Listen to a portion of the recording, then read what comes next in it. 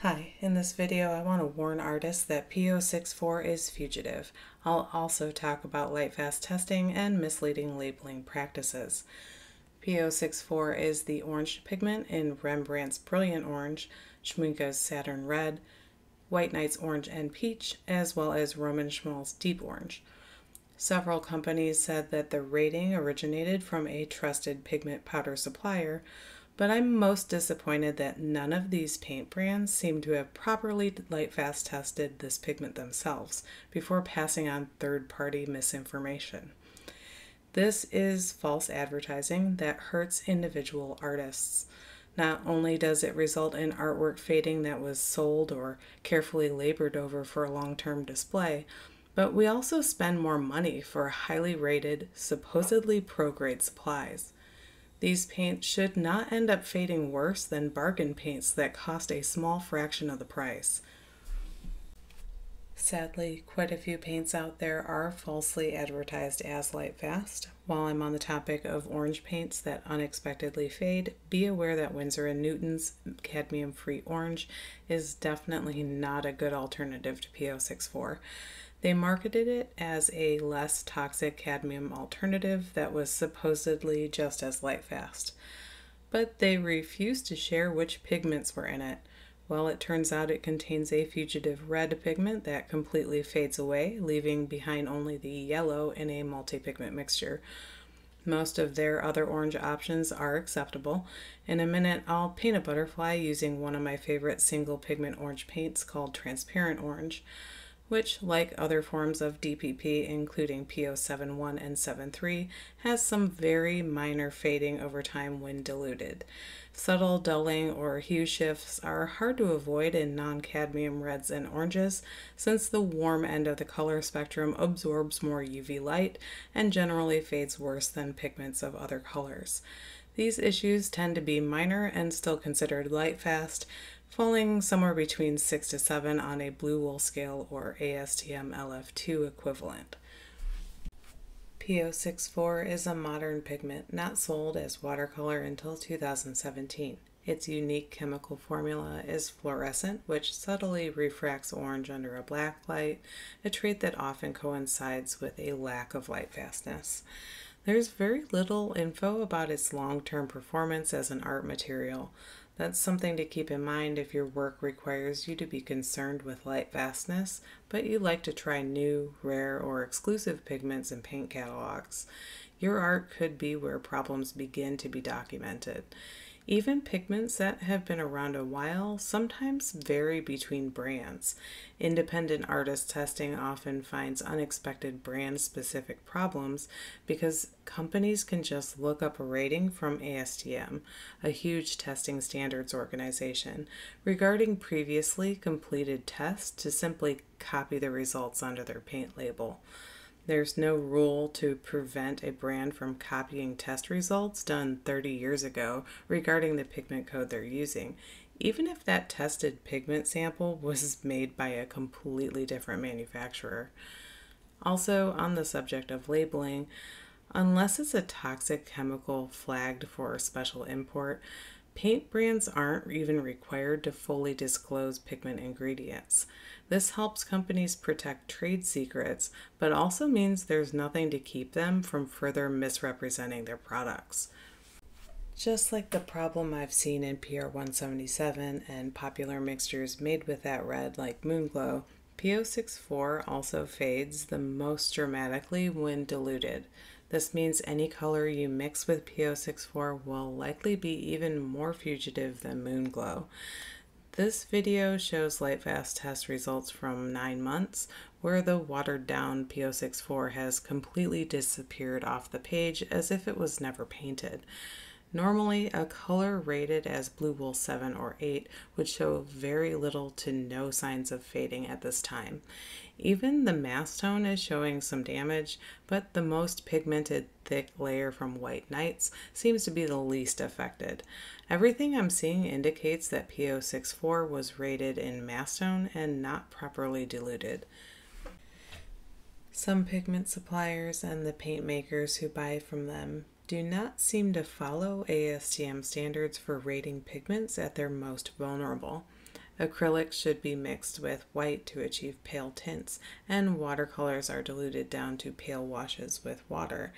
ASTM gives ratings based on the worst performance when diluted, not a pigment strength in mass tone. I know golden acrylics and core watercolors are tested this way, but I'll have to inquire with Rembrandt regarding that questionable LF2 rating note.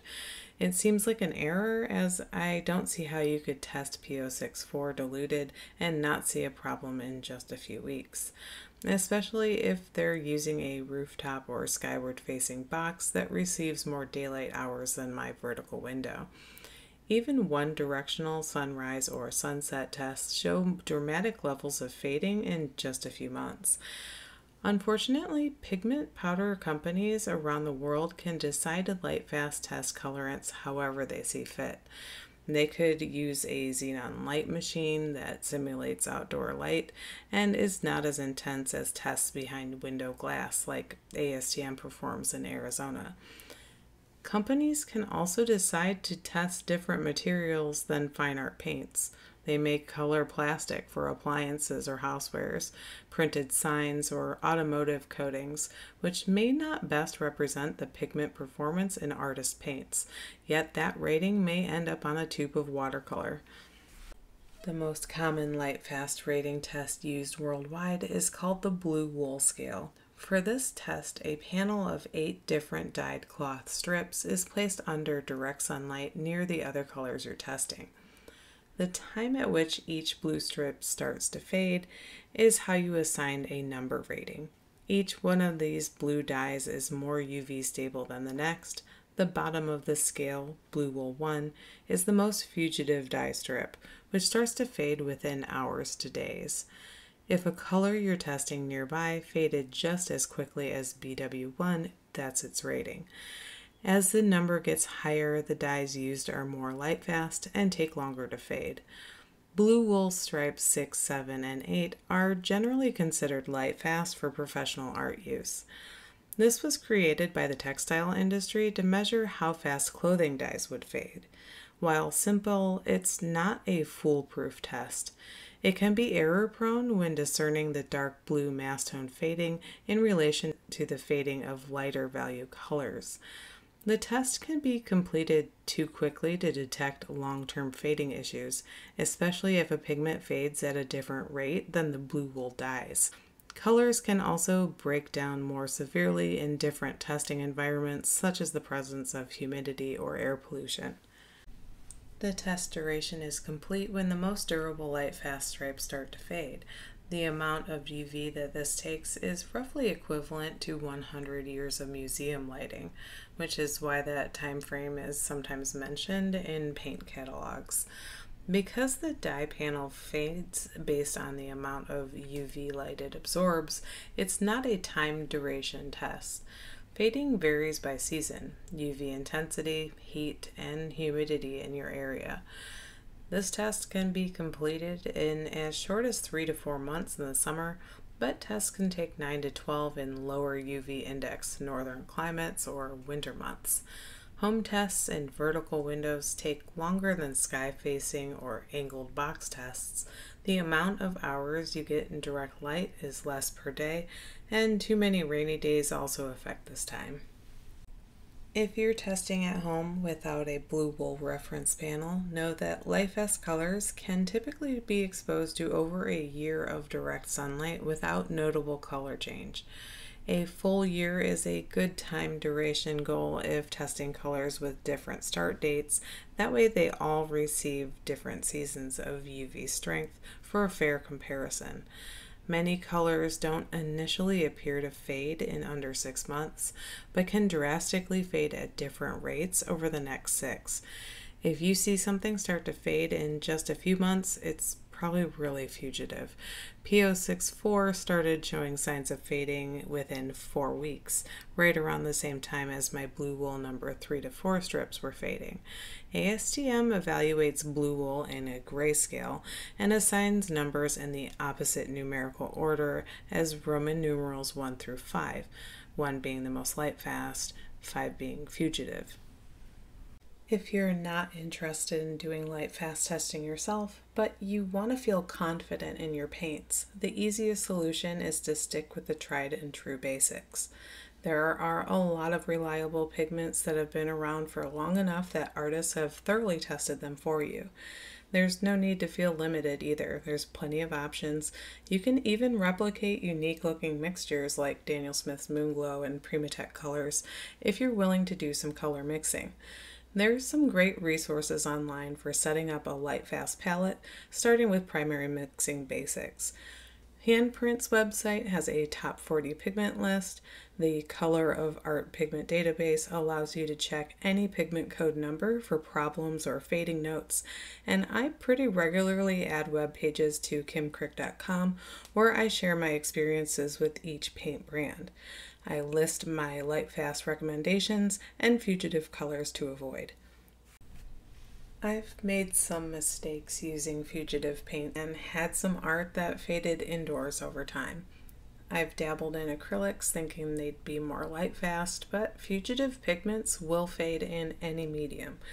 If you happen to find an acrylic paint made with PO64, know that if you mix it in tints, matte medium, or get a thin product like acrylic ink or airbrush paint, it can fade just like watercolor.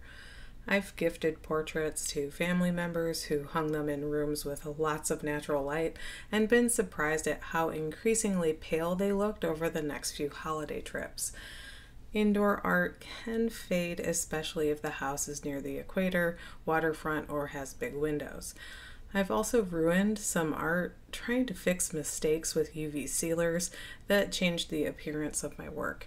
I had quite the catastrophe with Krylon's UV spray that not only failed in preventing fading, but also made the colors change unexpectedly. After a while, I decided to just focus on narrowing down my favorite and most versatile Lightfast colors. I'll be making more videos about my favorite colors and mixing ideas, in between sharing news about Lightfast test results. I hope the more we talk about issues like this on social media, the more commonplace it will become to verify what companies are telling us and help warn fellow artists of problems. We'll keep adding flagged colors to our collective knowledge pool, even if paint companies or even testing organizations like ASTM take years to fix things on their end. I'd love to see a Lightfast rating change for PO64 in the future, but I'm not sure if any of these companies will get right on this. I also hope to see more paint brands share images on their websites about their Lightfast testing practices. It would be nice if Schmincke would post some images from diluted pale washes after UV exposure on their Lightfast page of their website. It's important to know if they are even trying to be up to the standards of ASTM and Golden, since testing thick, full-strength swatches is essentially cheating on a test.